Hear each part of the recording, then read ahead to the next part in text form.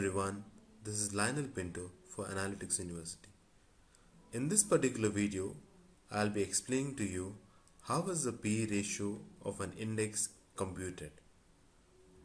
We know that the P/E ratio for any stock is nothing but the price per share divided by the trailing 12 months earnings per share. So that is the P/E ratio. But then we generally use statements like the market is expensive or the market is cheap, the market is fairly valued. And when people mean the market, what they mean is the index. It could be the Dow Jones index or the Nifty 50 index. So what do they mean when they say that the market is expensive or cheap or fairly valued? Is the P ratio of the index. So basically that particular statements are based on the P ratio of the index. So in this video I'll be explaining to you how the P ratio of an index is computed. In the previous video I've shown you I had created a dummy index and which included 5 stocks, and in this I had shown to you what an index is, how is the index value computed, what are the weights of the index, so on and so forth. So I explained to you those parameters in my previous video. So in this particular video I'm going one step ahead and I'll be explaining to you also how the P ratio of that same index is calculated. I've selected the same 5 stocks with the same market share and with the same market price and the outstanding shares and the free float shares. So I'm over here. So the parameter, we have the same stocks.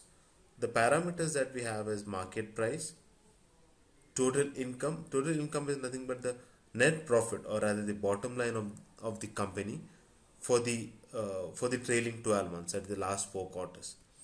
We have the total outstanding shares, and we have the TTM EPS, that is the trailing 12 months earnings per share. And how is the trailing 12 months earnings per share computed? It is obtained by dividing the total income by the total outstanding shares. So 200 was also total income. The total outstanding shares was also 200. So the EPS per share will be 1. And we have come across the term called total free float outstanding shares.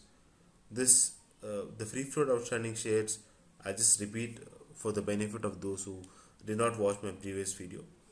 The free float outstanding shares are the shares that are not held by the promoters, and it is these shares that take part in the price discovery mechanism. So generally indexes only use the free float outstanding shares and not all the outstanding shares. So the next column is the total free float market capitalization, that is obtained by multiplying the market price per share into total outstanding shares. The market price per share into the total free float outstanding shares. That is column A into column E. So in the case of Apple it is 10 into 50, which is 500. The next column is total free float earnings. That is obtained by multiplying the earnings per share, column D, with the total free float outstanding shares. That is column E. So it is 1 into 50, that is 50 for Apple. So this way we compute the total free float market capitalization and total free float earnings for each of these shares, and then we sum it up. So overall, in the overall row you see the total free float market capitalization, which is sum of all the 5 rows, and total free float earnings, also sum of all the 5 rows. So now what is the formula to compute the P ratio of the index? P ratio of the index will be the total free float market capitalization to the total free float earnings. We know that the total free float market capitalization is 10,250. Total free float earnings is 1,025. Hence the P ratio of the index is 10,250 by 1,025. That is 10. So in this way, the P ratio for any given index can be computed. There will be similar questions as to how dynamic is the P ratio. Yes, the P ratio changes every day for every given point of time. For every change in the price of the components of the index, the P ratio will change because the P ratio is nothing but ratio of price to earning. So stocks are traded daily, prices change, and hence the P ratio changes. Okay, so just have taken a live index, that is the Nifty 50 index. Nifty 50 index is the index of the Indian stock market, and it is India's most popular stock market index. It comprises of 50 stocks. In this particular slide, if you look at if you look at the chart above, what you see is you see the blue line shows the average P ratio for each of the years. So 2001 to 2016 up to the current date, have the average P ratio for each of the years. So what is the average ratio for 2001, 2002, 2003? That way. The orange line is the index, and I told you earlier, when market capitalization of the components of the index increases, the index value increases over a period of time, and that is very clearly seen over here. So you will see one more line called as a trend line. So trend line is the trend of the and this trend line is a trend line of the index of the P ratio. The trend line is not the trend line of the closing value of the index. The trend line is the trend line of the P ratio of the index. And what you see from the trend line is that with as the time has progressed from 2001 to 2016, you will see that on an average the P ratio has increased.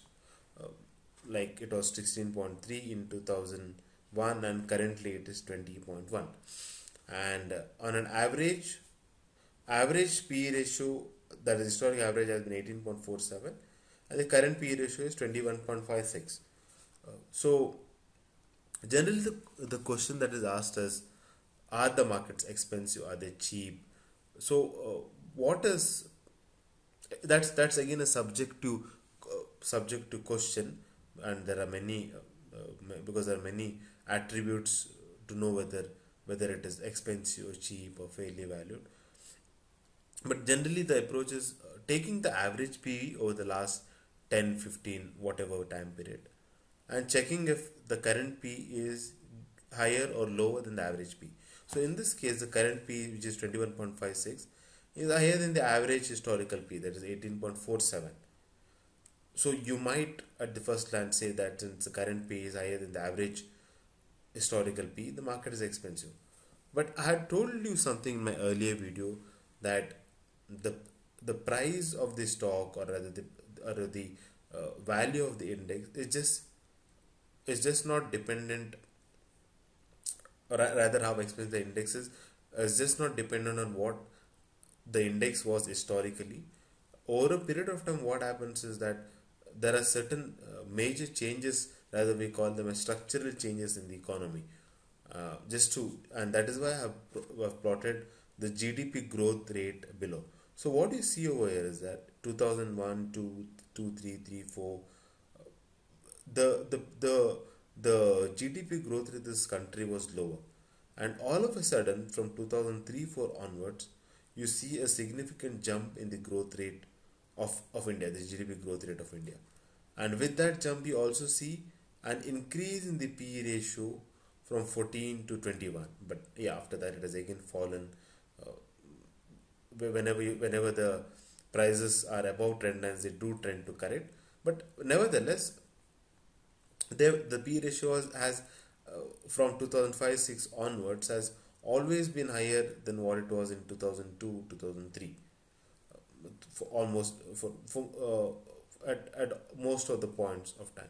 So what would have happened was that, or rather what the market would have thought was that since the growth rate of the economy is increasing, it also means that the corporate income will increase, rather the growth rate of corporate income will increase, and higher growth rate of corporate income justifies a higher P ratio.